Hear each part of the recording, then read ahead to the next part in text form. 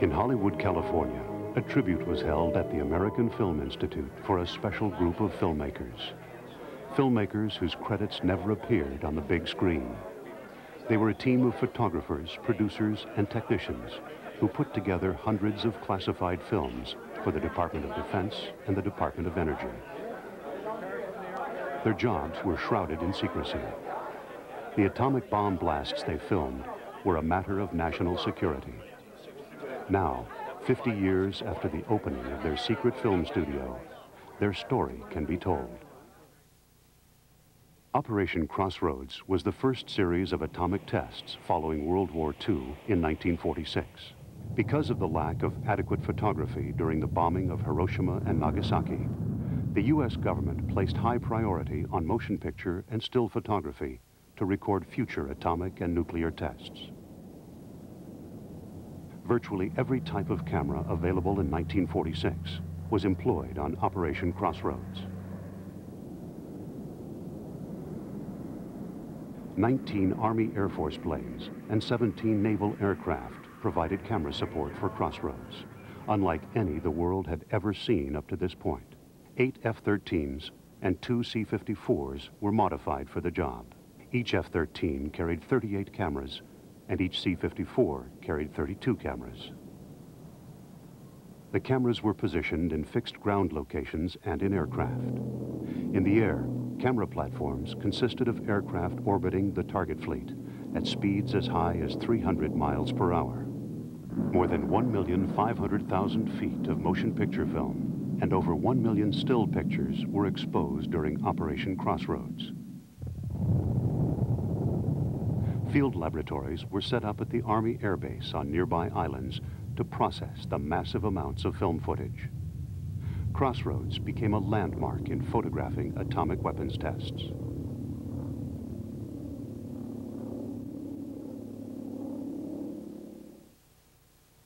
Well, I was originally hired as a film editor on Operation Crossroads, which was before Lookout Mountain. That was the Abel and Baker shots in the Pacific.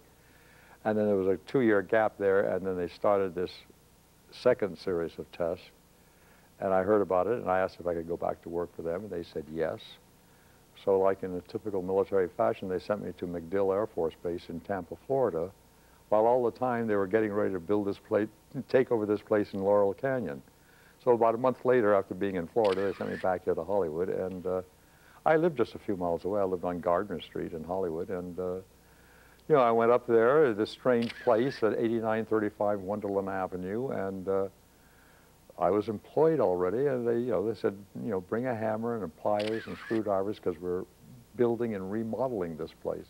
The officer who started Lookout Mountain went to SC Cinema School with 8 other guys, and he took them all up and started Lookout Mountain.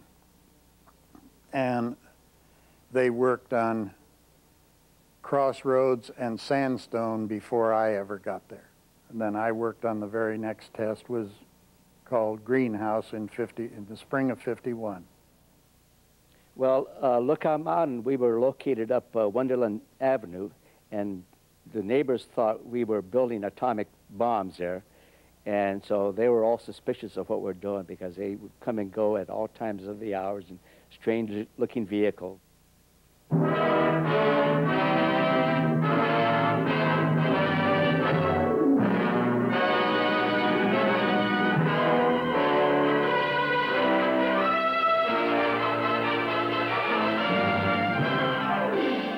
Lookout Mountain Air Force Station, a photographic installation of the Aerospace Audiovisual Service, Military Airlift Command, and home of the 1352nd Photographic Group, containing facilities to accomplish all phases of photography. staffed by both civilian and military filmmakers of the United States Air Force. The administrative function is housed in a portion of this modern building in the San Fernando Valley, a 15-minute courier drive from the main gate. The organization's mission: photographic documentation of Air Force activities, the production of scientific films, technical films, training films, informational motion pictures, for the Atomic Energy Commission, for joint Army and Air Force exercises, for civil defense, for the Air Force, as well as other government agencies. Lookout Mountain's facilities included a full stage, 2 screening rooms, processing of 16mm and 35mm motion picture film, optical printing capabilities, a still photography lab, animation department, an editorial department, extensive film vaults, and support facilities. The laboratory was required to conceptualize projects, research and write the scripts, photograph, process and edit the films, score the music, and provide final release printing.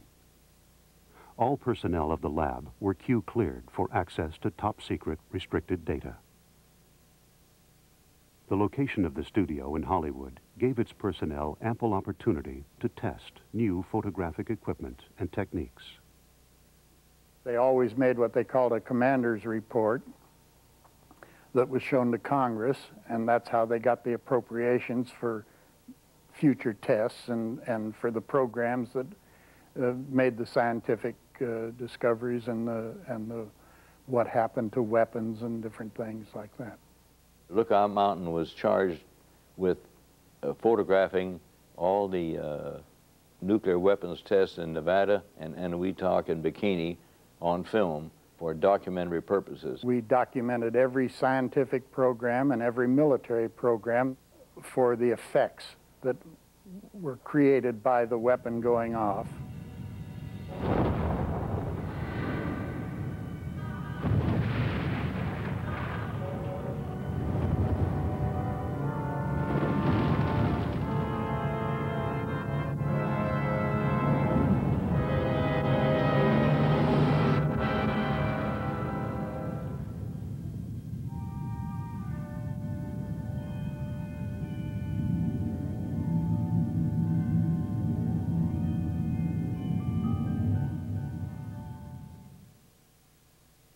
But the excellence of a photographic record depends upon the production facilities behind it.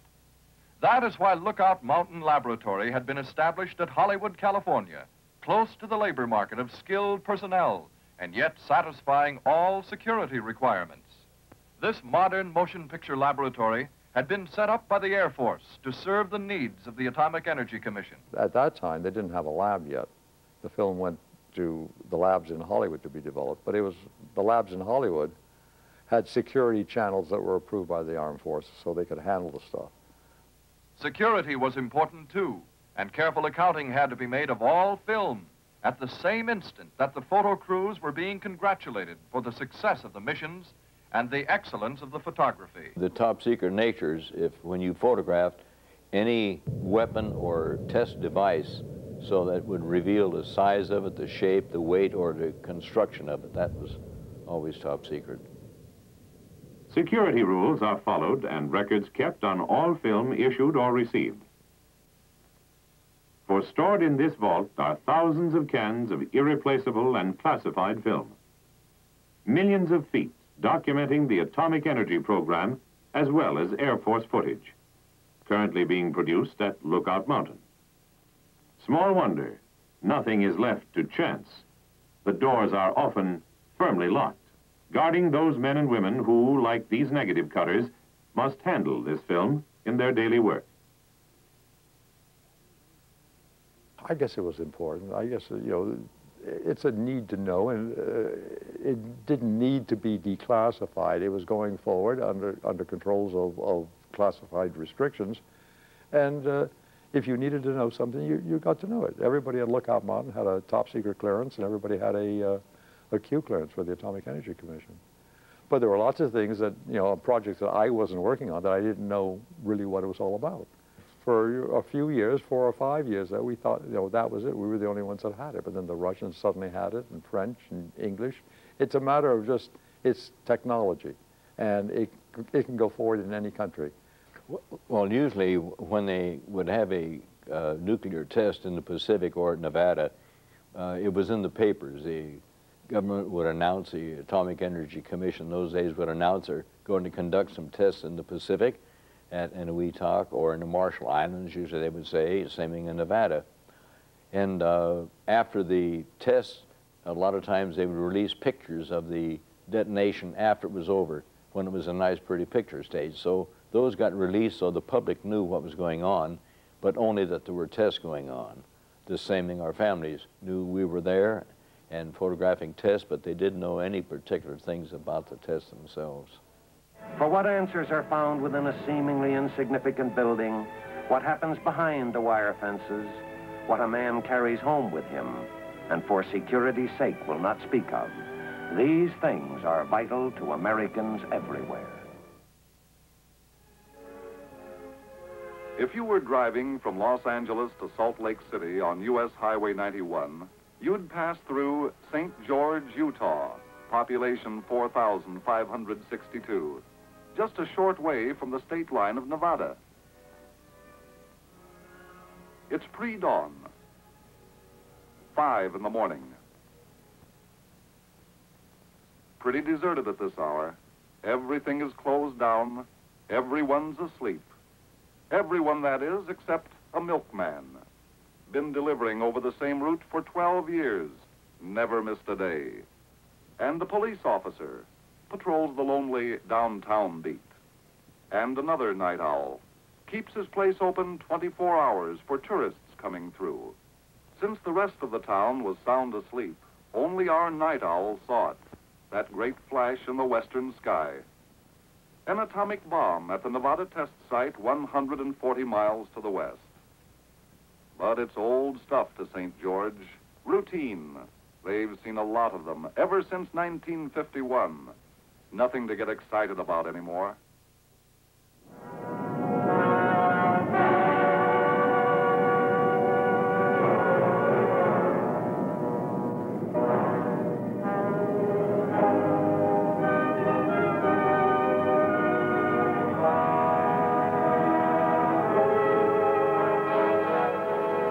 Nevada, USA. This is the valley where the giant mushrooms grow. More atomic bombs have been exploded on these few hundred square miles of desert than on any other spot on the globe. Little bomb.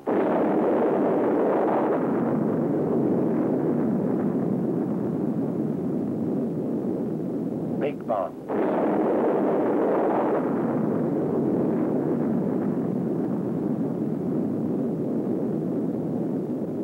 Low bursts.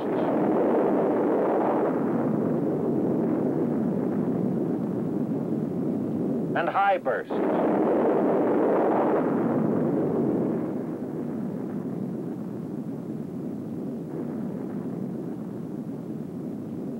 I know the first one is one you'll always remember. It was in Nevada. It was a reasonably small device, and it was just before dawn, so we see the light go off, and you're so busy watching the light the first time, and you forget about looking for the shock wave, and the shock wave comes across the desert when it hits you, just a big bang, and dust rises up in the air, and you remember that one, and from then on you know it's coming, so there's no problem.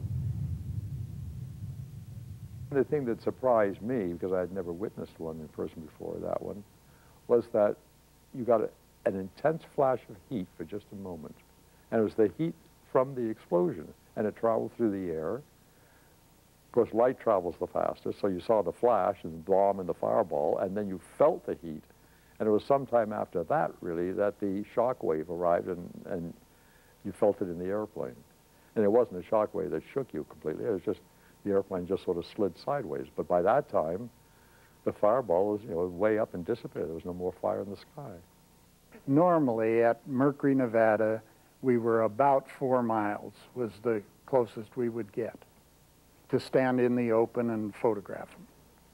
We used to put cameras in steel containers much closer and run them remotely. Maybe sometimes we could go a little closer if it was a small yield weapon.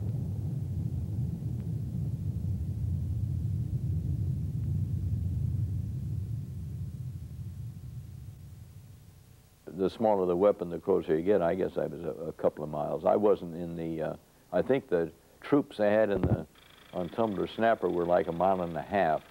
Then I was about 2 miles back. I had some remote cameras in that area.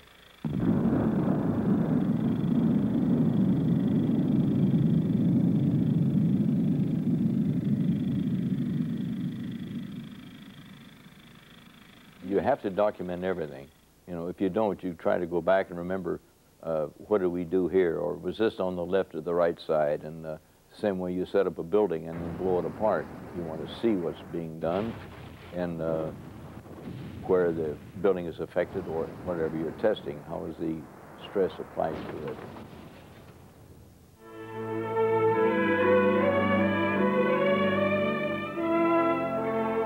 While the shape drops, every aspect of its performance is captured for later evaluation in the laboratory.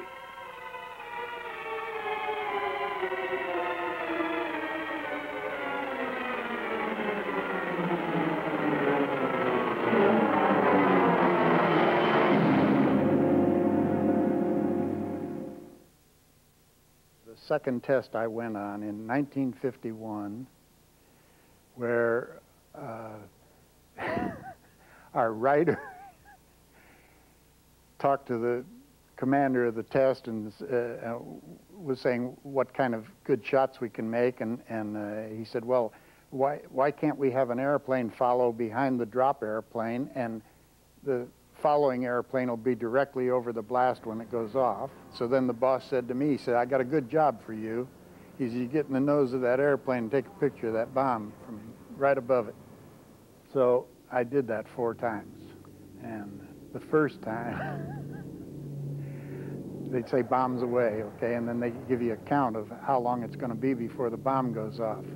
And you wear a pair of big goggles that were a rubber frame with an almost opaque lens in it. And I thought, well, I got to keep steering the camera because the airplane's moving around. And I said, well, I'll wait till -1 and then I'll put on my goggles.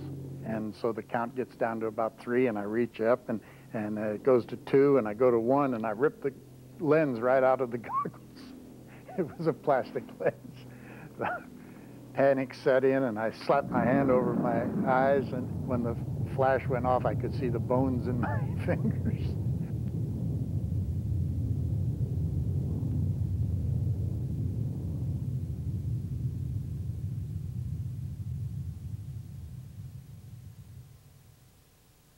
One afternoon, I was at Lookout Mountain, right here in Hollywood, and I got a call from a Woody Mark.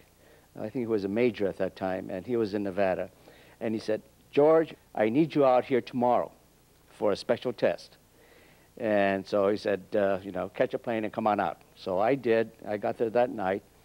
And Woody said, tomorrow morning, you're going to go out with 5 other guys, and you're going to be standing at ground zero.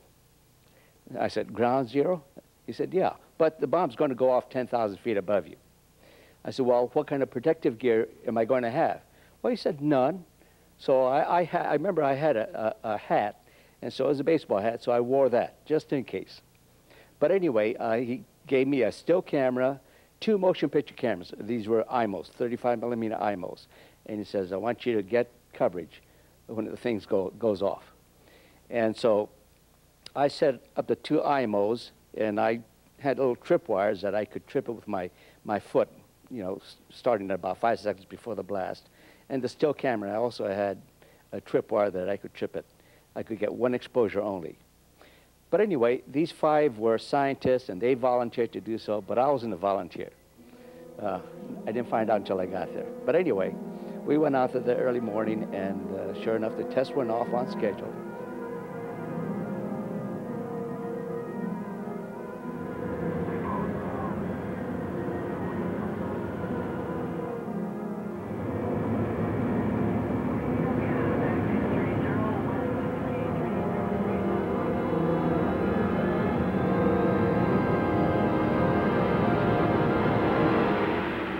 bomb went off at 10,000 feet.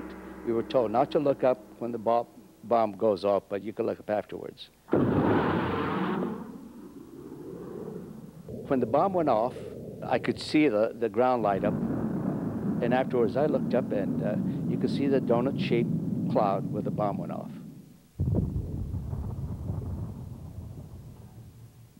5 military observers stood directly beneath the burst, indicating the safety of interceptor nuclear rocketry to personnel on the ground below.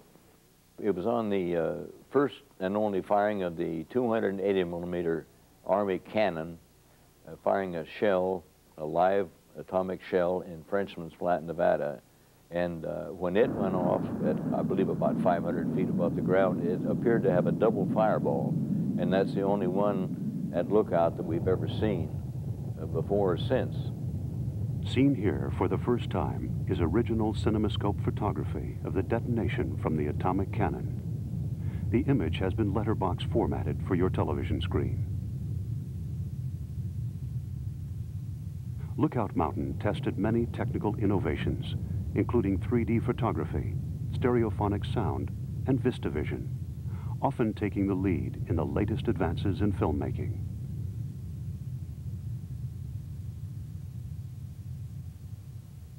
The day of the test and the test itself, it's a very technical operation. They have their cameras and their film, and they don't pick their locations. They might suggest to the person in charge of the whole operation where they want to be, and if it's safe for them to be there and okay for them to be there, they're there.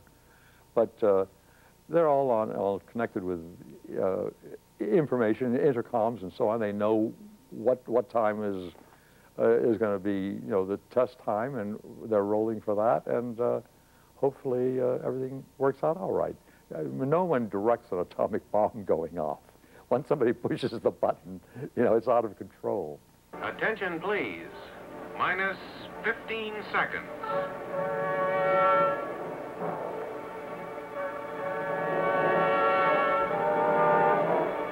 10, 9, 8, 7, 6, 5, 4, 3, 2, 1.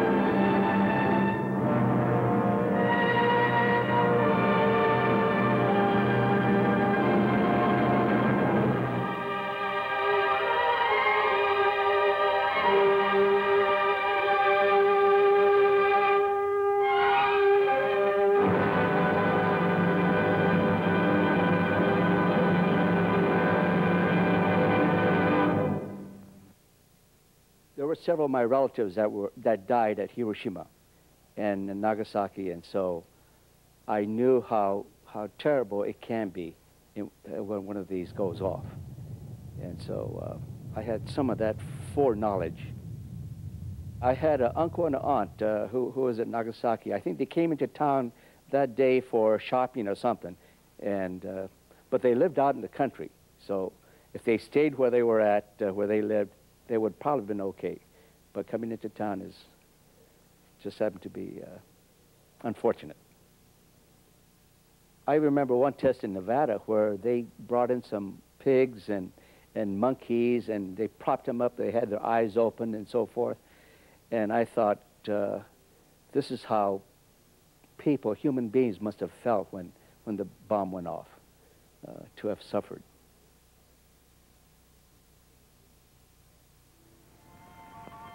In the beginning, we are told, a voice spoke out in the endless depths of space to say, "Let there be light."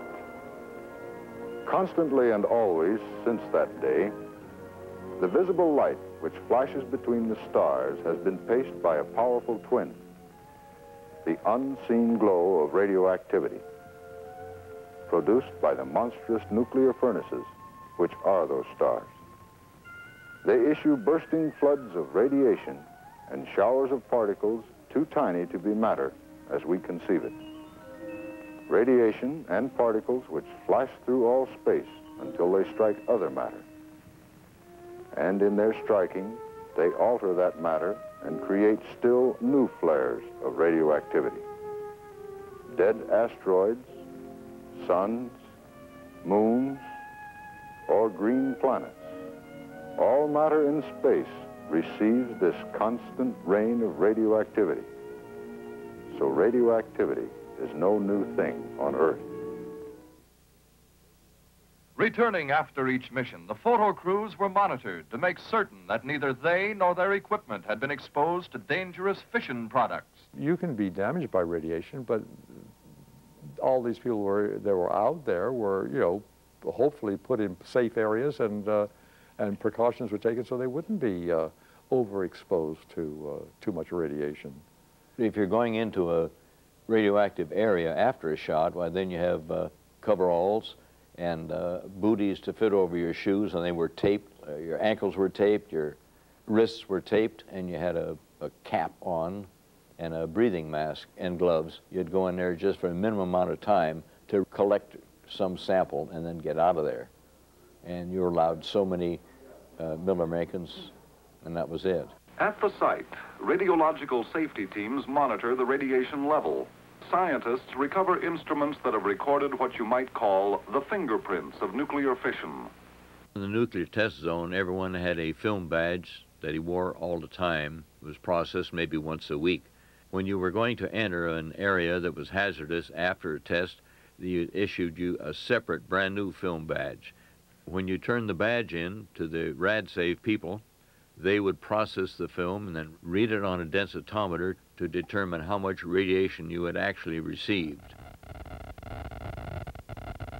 I mean, I think that people talked about how many Roentgens they got that day or Roentgens they had here or there, but I don't think that nobody ever reached the critical point. Somebody was telling me the other day that there were probably 300 and some odd that were in the atmosphere. And I missed the first 5 that went off, was Crossroads and Sandstone. And then I missed several others because when you got too much radiation for that year, they sent you home. And I don't know how many times I was sent home, and I don't know how many weapons I missed, but I would say I probably saw 80% of them. But let's interrupt such an unforgettable tableau and first discover what went on behind the scenes. Let's examine the planning and the preparation that made such a film record possible. Here, in the immediate foreground, was one of the 75-foot photo towers set up for Operation Sandstone at the Atomic Energy Commission's new proving grounds at Enewetak Atoll. This tower was part of elaborate photographic instrumentation to record the detonation of 3 newly designed and greatly improved atomic weapons. Within the compartment of the tower are the banks of Fastax cameras.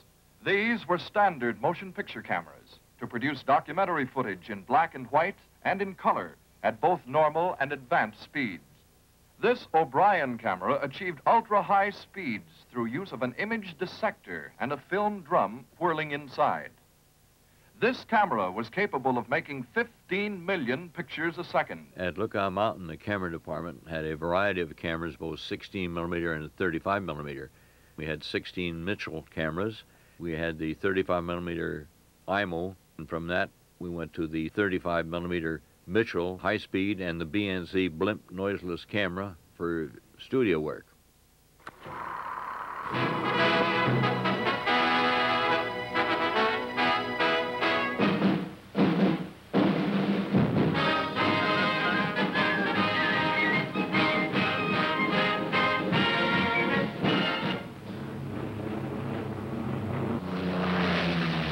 On nearly every type of airplane which carries armament, flying with the pilot or gunner and seeing what he sees when he aims his guns is a third eye, the lens of the Army-Navy gun camera. This camera records permanently the split seconds of gunfire during training or combat.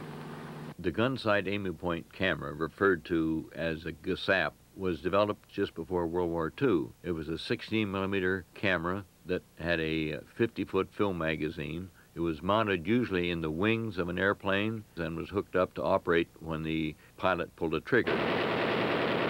In nuclear weapons testing, GSAP camera was used quite widely because they were small, lightweight, could run at 64 frames a second. They had their own motor, so you could set it up and trigger them electrically, and they turned out good footage if you put in better lenses. The gun sight aiming point camera would be no more than maybe a mile away from the blast, and it took pictures of buildings coming apart and houses coming apart, and when the blast was too strong, it just lifted the camera off its mount, and the camera kept taking pictures.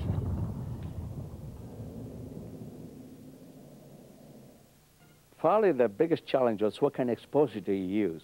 But really, whatever exposure you use, you're going to be okay, because the light intensity goes way up and then it gradually diminishes. So whatever your exposure is, it's going to be okay, because somewhere in there it's going to be correct.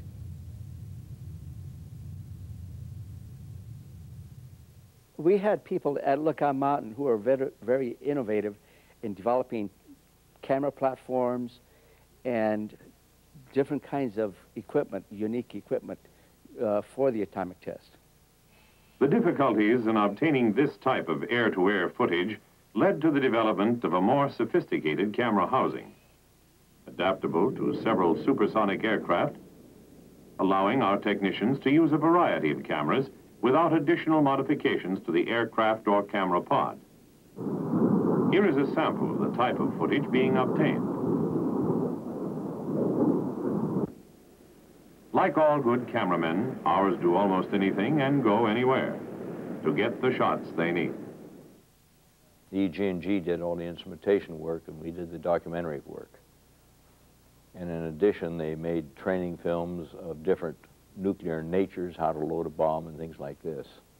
Mostly the analytical type film was shot by an organization called EGG, and they did all the super high-speed stuff with timing and everything. Technical photography on most atomic and nuclear tests was handled by a company called EG&G, or Edgerton, Germeshausen, and Greer. EG&G was founded by Harold Edgerton, a pioneer photographer and father of the photographic strobe light. Alumni of the Massachusetts Institute of Technology, Edgerton, Germeshausen, and Greer were responsible for the many hundreds of cameras which provided the technical and analytical photography, as well as providing the timing and firing circuits which set off the bombs. Charles Wyckoff, a member of the EG&G team, made valuable contributions to the creation of new cameras and film stocks to record the atomic blasts. In cooperation with the Eastman Kodak Company, Wyckoff developed a special black and white film which was resistant to the dangerous gamma rays of an atomic blast.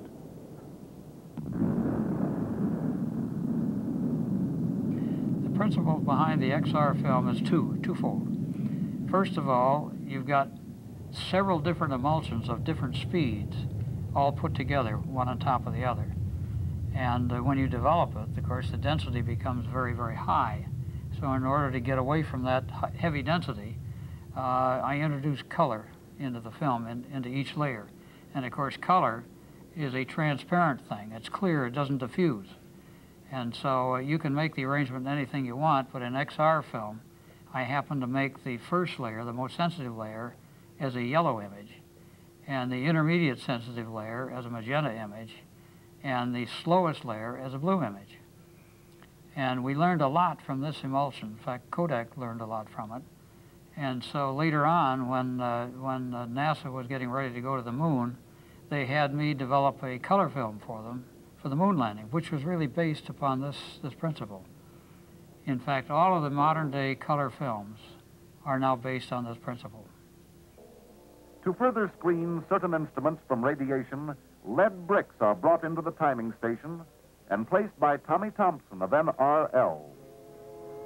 The EG&G staff played an important part in the development of these high-speed recording oscilloscopes to be used in several experiments. Equipment centers in 36-inch Navy searchlights modified to meet scientific requirements. Eberhard and Doc Edgerton make final checks. A special camera called the Rapidtronic was developed at EG&G to photograph the initial burst of energy in the first millionth of a second. 6 cameras simultaneously captured the progression of the fireball as it vaporized the tower. Here, these images are combined to give the impression of motion.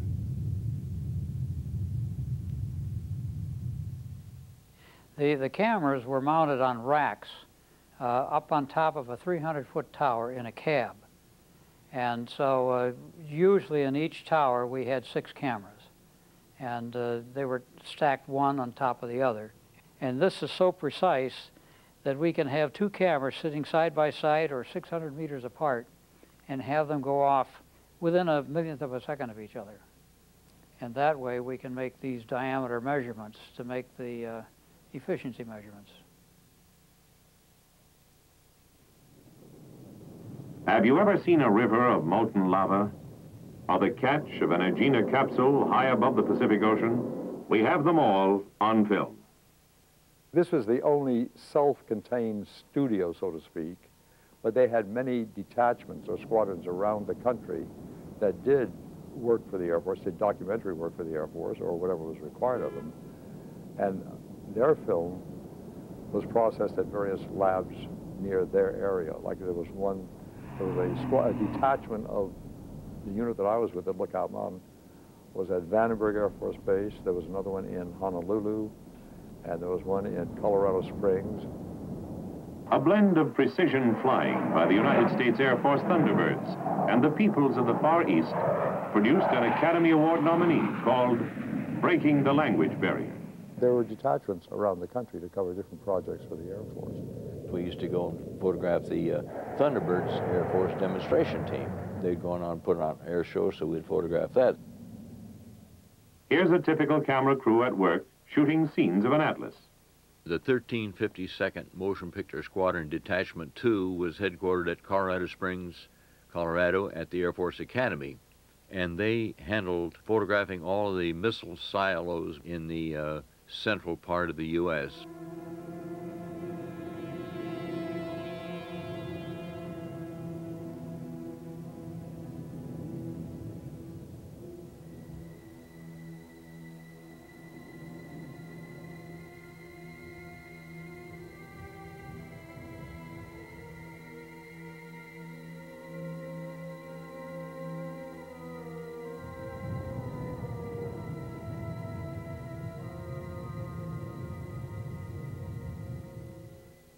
During joint exercises like Desert Strike and Polar Siege, photographic personnel are deployed and work closely with units in the field to obtain documentary and record photography. It was at the Holloman test track where we photographed this chimp's preparation and test for the accelerated Gs with which man has moved out into space. Using a special mount developed at Lookout Mountain, we recorded his high-speed run on this test sled. At times, cameras are run at high speed to record spectacular events like this napalm attack on a simulated Cuban Missile Guidance Control Van. The result? Slow-motion photography for operational analysis personnel of the Tactical Air Command.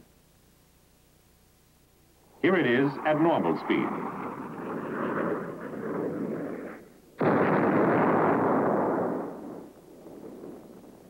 700 pounds of napalm per tank.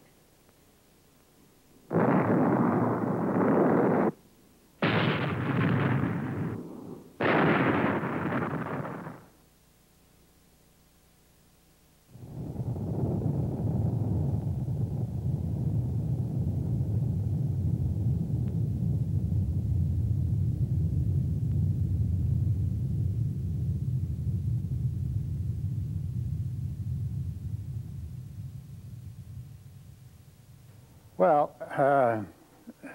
there were so many of them that were spectacular, but the one that I remember was the very first thermonuclear one that Dr. Teller was just running a test on before it was really a bomb, but it was a thermonuclear device, and I think that was probably the most spectacular one I remember.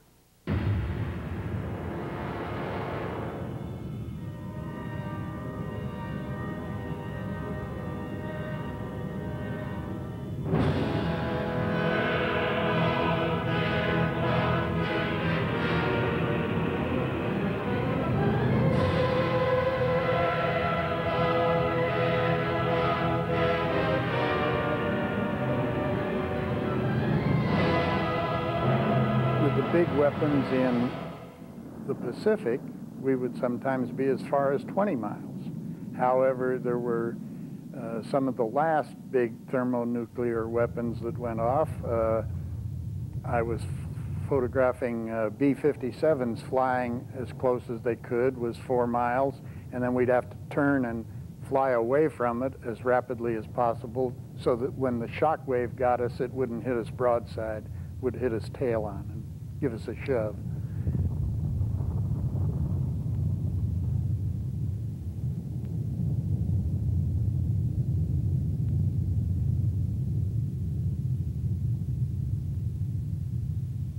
There only one time I was leery was on a device was tested in Bikini Atoll, and at that time I was installing remote cameras operated by radio control on the island, and I would load the film in the camera, close it up, and get a helicopter ride out of the lagoon into an aircraft carrier where I'd stay there overnight, and then the next morning you'd come back in after the shot and recover the film.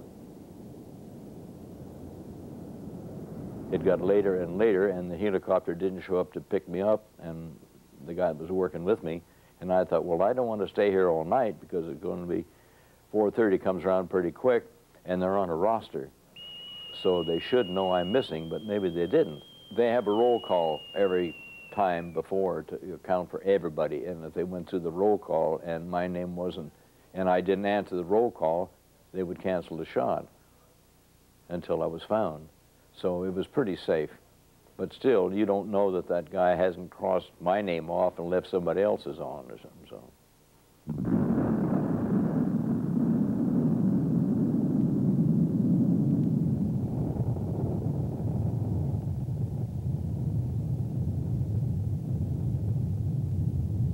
We will now examine the Wahoo and umbrella studies on visible surface phenomena, the dimensions and extent of spray domes, base surge, and waterways. I believe Wahoo and umbrella were the first two underwater shots that I ever observed close up. It was more amazing in some ways than an above-ground nuclear shot.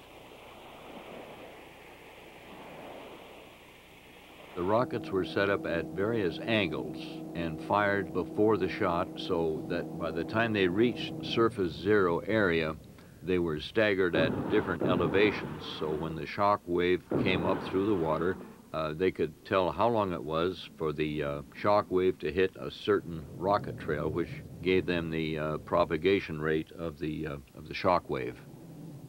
I was about 2.5 miles from them. The rockets went off, and then suddenly this gigantic column of water shot straight up into the air, and you're watching the waves come closer and closer to the ship, and at 2.5 miles it's hard to judge how far away it was from surface zero, but suddenly the waves just washed over the ship, and you could then see how gigantic the height of that wave was.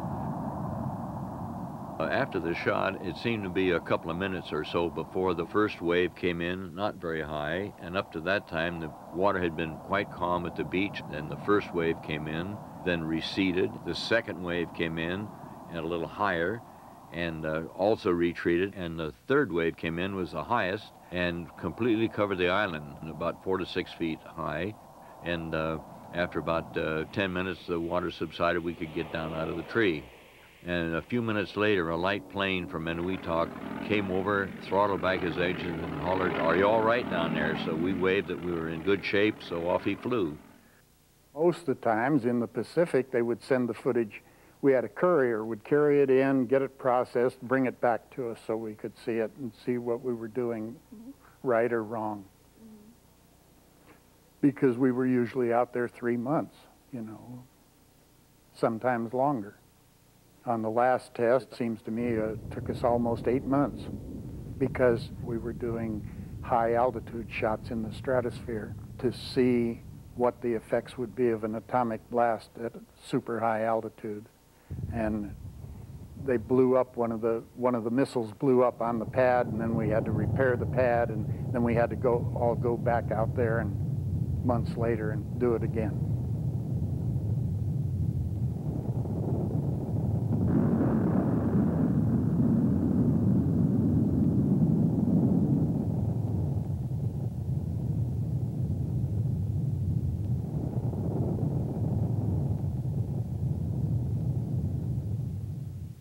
Lots of times on these tests, the film would come in and we'd work around the clock, processing it, taking a quick check to see it looked okay, and giving it to a courier to go right back out to the test area.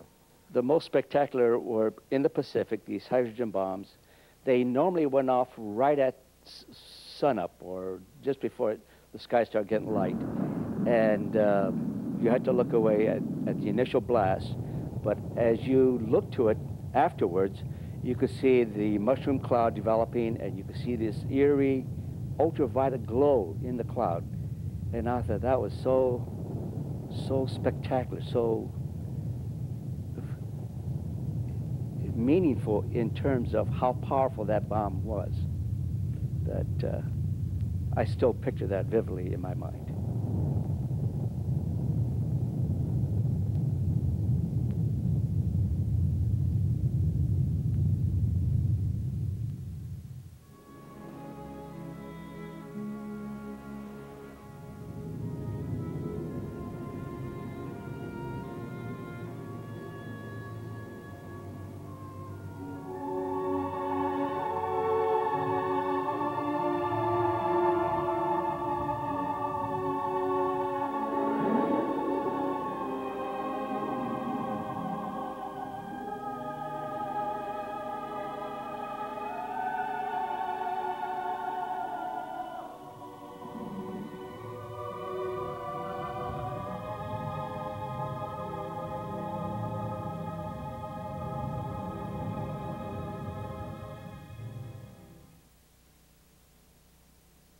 Well, I think a lot of us felt that what we were doing was very important to capture the imagery of these atomic tests and devices. And it could be going down in history, that it could be preserved, and so people could see what some of the terrible things that it can do or cannot do. I think that things take a natural course, and they're going to happen anyway. You know, I think that Truman was absolutely right in using the bomb. It ended the war. I think it saved a lot of lives, not only people from our country, but people from other countries, Japan as well. And it did end the war. It was a horrible thing. The only thing is, you know, could he have asked her to drop a bomb 20 miles off the coast of Tokyo and tell the emperor to look out his window at that time and see what happens?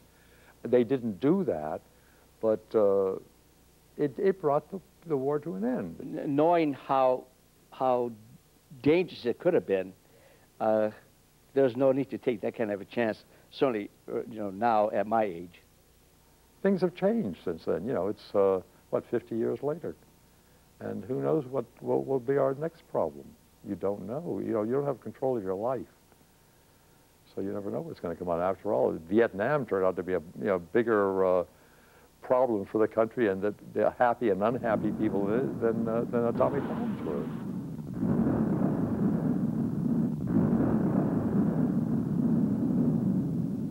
I think it's very important, yes, to preserve the records. But as far as additional testing, I think that what we're doing is right, that there should be a ban on further testing. I communicate still with quite a few of the people there from Lookout Mountain.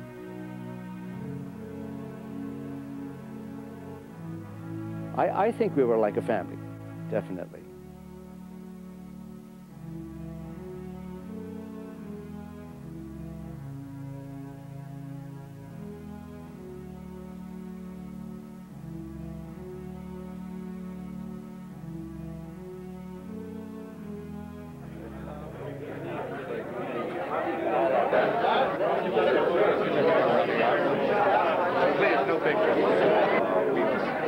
look at the rules, and if it does